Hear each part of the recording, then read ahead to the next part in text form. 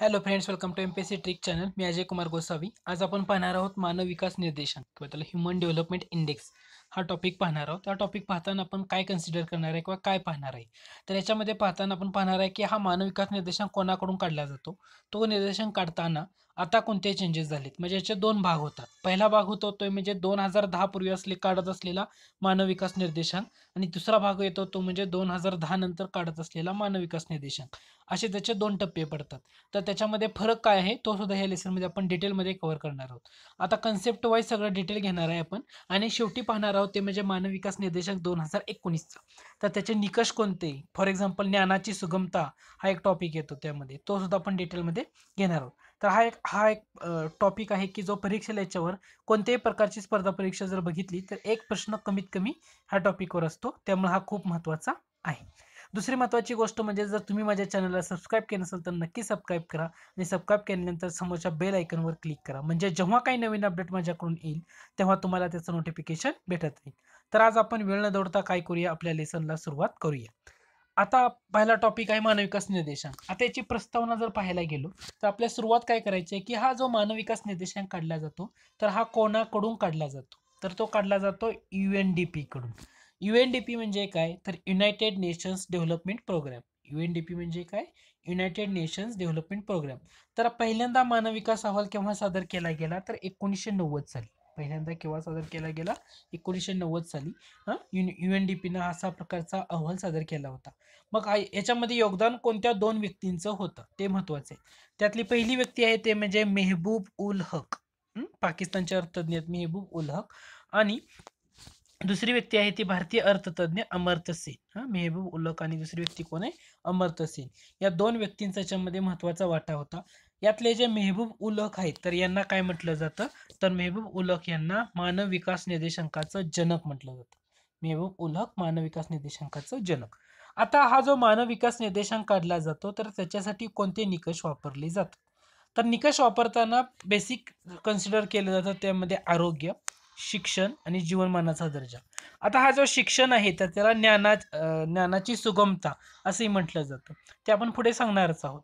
तर आता हे जे निकष काढताना आता काय कन्सिडर केलं जात होतं, म्हणजे 2010 पूर्वी आरोग्य काढताना काय करायचं, आरोग्याचा काढताना कसा विचार केला जायचा, तर देशाचा जो आरोग्याचा स्तर मोजण्यासाठी काय केलं जायचं, तर जे जन्माच्या वेळेचं आयुर्मान हा कन्सिडर केलं जायचं, जन्माच्या वेळेचं आयुर्मान. आणि याचं जे मूल्य होतं ना, तर किमान आणि कमाल असं ठरवण्यात येत असं. किमान ठरवलं होतं 25 आणि कमाल होतं ते 85. हे असं अगोदर कन्सिडर केलं जात होतं. शिक्षण काढताना काय करायचं, तर त्यासाठी दोन निर्देशक किंवा दोन इंडिकेटर वापरले जायचे. पहिला इंडिकेटर होता तो म्हणजे 25 वर्षाहून अधिक वयांच्या प्रौढांची सरासरी शालेय वर्ष, आणि दुसरा निर्देशक इंडिकेटर होता तो म्हणजे 18 वर्षापेक्षा कमी वयांच्या मुलांची अपेक्षित शालेय वर्ष.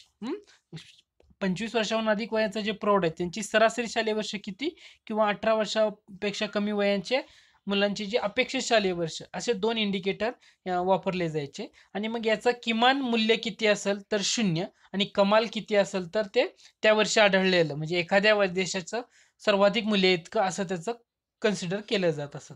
हे अगोदर असं करत होते. त्याच्यानंतर कन्सिडर केलं जायचं ते म्हणजे राहणीमानाचा दर्जा. तर राहणीमानाचा दर्जा कन्सिडर करताना काय केलं जायचं, तर स्थूल राष्ट्रीय उत्पन्न हा निर्देशांक अगोदर वापरला जात होता. म्हणजे त्याचं किमान $100 ठेवलं होतं आणि कमाल $40,000 असं कन्सिडर केलं जात होतं.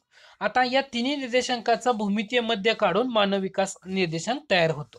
लक्षात घ्या, तिन्ही निर्देशांकाचा भूमितीय मध्य. तर एमपीएससी याच्यावर एकदा प्रश्न विचारला होता, तो भूमितीय मध्य किंवा सरासरी असं विचारलं होतं, तर ते भूमितीय मध्य होतं. मग आता शिक्षणाचा जर कन्सिडर केला तर 2010 पूर्वी जर हा निकष कशावर कन्सिडर केला जात असत, तर तो साक्षरता कशावर कन्सिडर करत असेल, तर ते साक्षरता आणि ग्रॉस एनरोलमेंट कशी आहे त्याच्यावर हा निर्देशांक कन्सिडर केला जात असत. मग आता काय केलं जातं त्याच्या जागी, तर 25 वर्षावरील प्रौढांची जी सरासरी शालेय वर्ष असतील किंवा 18 वर्षापेक्षा कमी वयांची अपेक्षित शालेय वर्ष ही या निर्देशांकाने घेतलेली आहेत. लक्षात घ्या, 25 वर्षावरील प्रौढांची सरासरी शालेय वर्ष आणि 18 वर्षापेक्षा कमी वयांची अपेक्षित शालेय वर्ष हे कन्सिडर केलं जात. त्याच्यानंतर जर तुम्ही थोडा विचार केला तर राहणीमानाचा दर्जा. राहणीमानाचा दर्जा कन्सिडर करताना 2010 पूर्वी हा निकष कसा वापरला जात असत, तर पर कॅपिटा GDI म्हणजे पर कॅपिटा म्हणजे दरडोई स्थूल देशांतर्गत उत्पन्न याच्यावर हा कन्सिडर केला जात असत 2010 पूर्वी. 2010 मध्ये जे चेंजेस केले त्या चेंजेसनुसार असं कन्सिडर केलं गेलं तर ते पर कॅपिटा GNI म्हणजे दरडोई स्थूल राष्ट्रीय उत्पन्न असं कन्सिडर केलं गेलं होतं. देशांतर्गत उत्पन्नाच्या ऐवजी राष्ट्रीय उत्पन्न पर कॅपिटा GNI हे कन्सिडर केले गेलेलं आहे, हे लक्षात असू द्या. हा एक महत्वाचा फरक आहे की जो 2010 पूर्वी पर कॅपिटा GDP कन्सिडर केलं जात असत, 2010 नंतर मात्र पर कॅपिटा GNI असं कन्सिडर केलं जाते. हे चेंजेस आहेत. जसं शिक्षणामध्ये जर बघितलं तर 2010 पूर्वी काय करत होते तर साक्षरता आणि ग्रॉस एनरोलमेंट याच्यावर ते कन्सिडर होतं, परंतु आता काय केलं जातं तर 25 वर्ष आणि 18 वर्ष असे दोन इंडिकेटर केले. त्या इंडिकेटरमध्ये 25 वर्षावरील जे प्रौढांची सरासरी शालेय वर्ष किती किंवा 18 वर्षापेक्षा कमी वयांच्या मुलांची अपेक्षित शालेय वर्ष किती, आता हे दोन इंडिकेटर कन्सिडर केले. म्हणजे हे केलेले चेंजेस आहेत.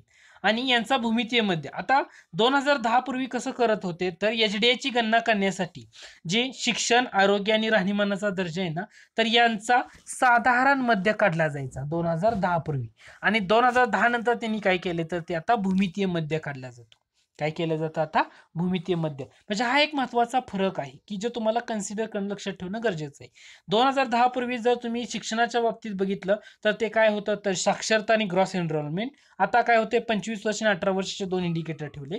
राहणीमानाचा दर्जा जर 2010 पूर्वी पाहिला तर तो पर कॅपिटा GDP होता, आता काय आहे तर तो पर कॅपिटा GNI आहे, हे लक्षात ठेवा. आणि अगोदर होता तो 2010 पूर्वी साधारण मध्य काढला जायचा, आता काय केलं जातं तर तो भूमितीय मध्य काढला जातो. म्हणजे हे 2010 पूर्वी असलेली स्थिती आणि 2010 नंतर असलेली स्थिती यांचं असलेलं कंपॅरिझन आहे. हे कंपॅरिझन तुमच्या लक्षात राहिले तर याच्यावर एखादा प्रश्न विचारला जातोच. मग आता आपण काय पाहणार आहोत तर 2019 मध्ये आलेला मानव विकास निर्देशांक. आता 2019 मध्ये आलेला मानव विकास निर्देशांक पाहिला तर ही जारी करणारी संस्था आहे ती UNDP, United nations development programme.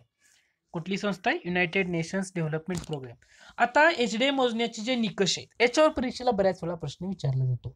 Human development index किंवा मानव विकास निर्देशांक मोजण्याचे निकष कोणते? पहिला येतो तो म्हणजे दीर्घ व निरोगी जीवन, म्हणजे आरोग्याच्या बाबतीतलं, ज्ञानाची सुगमता आणि योग्य राहणीमान हे त्याचे HDI मोजण्याचे महत्वाचे निकष.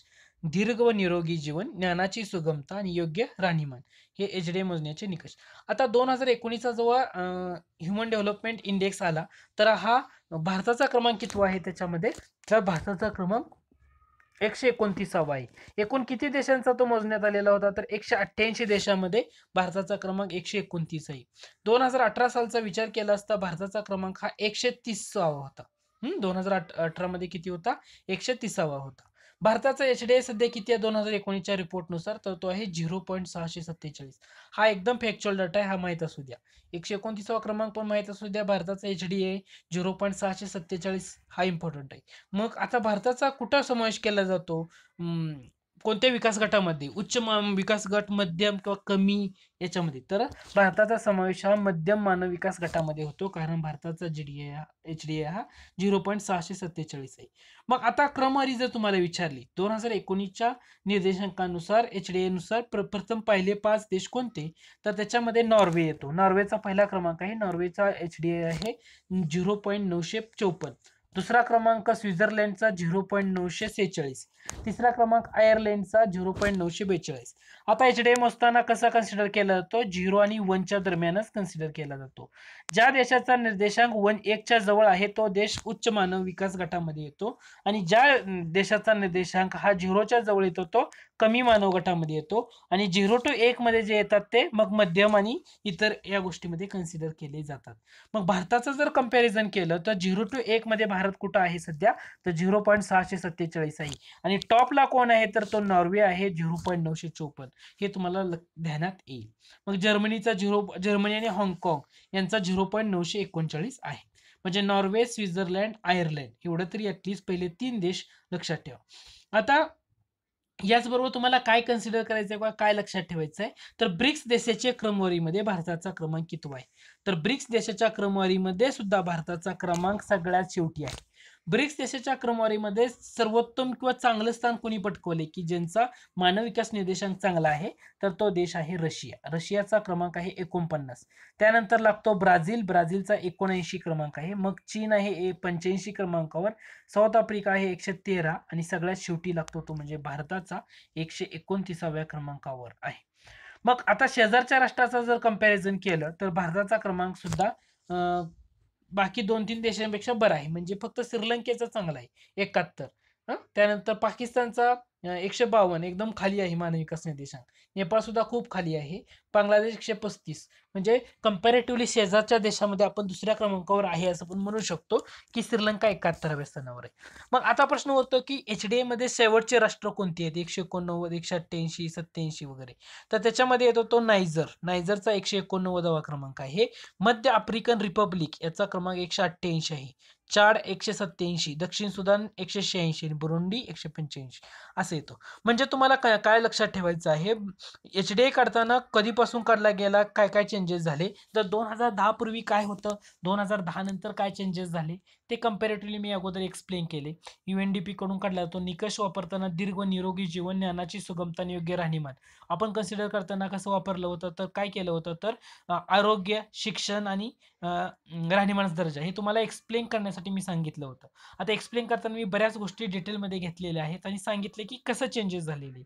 त्यातल्या त्यात तुम्हाला लक्षात ठेवताना हे लक्षात ठेवा की अगोदर राहणीमानाचा दर्जा काढताना पर कॅपिटा जीडीपी वापरत होते. आता काय वापरतात, तर पर कॅपिटा जीएनआय वापरतात. जसं शिक्षणामध्ये पाहिलं तर पूर्वी 2010 पूर्वी साक्षरता आणि ग्रॉस एनरोलमेंटचा विचार केला जायचा. पण आता काय केलं जातं, तर 2 इंडिकेटर वापरले. एक 25 वर्षावरील प्रौढांची सरासरी शालेय वर्ष कन्सिडर केलं होतं किंवा 18 वर्षापेक्षा कमी वयाच्या अपेक्षित मुलांची अपेक्षित शालेय वर्ष कन्सिडर केलं होतं. म्हणजे हे चेंजेस झालेले आहेत. हे चेंजेस तुमच्या लक्षात राहणं गरजेचं आहे. 2010 पूर्वी हे जे 3 निकष होते याचा साधारण मध्ये घेतला जायचा. आता काय केलं जातं, तर याची जागा भूमितीमध्येने घेतलेली आहे. युनायटेड नेशन्स डेव्हलपमेंट प्रोग्राम यांच्या थ्रू काढला जातो आणि ही आकडेवारी शेवटची 129 क्रमांक लक्षात ठेवा. आकडेवारी तुम्हाला काय लक्षात ठेवायचं, 129 डेफिनेट लक्षात ठेवायचं आहे. हे बी लक्षात ठेवा 130व.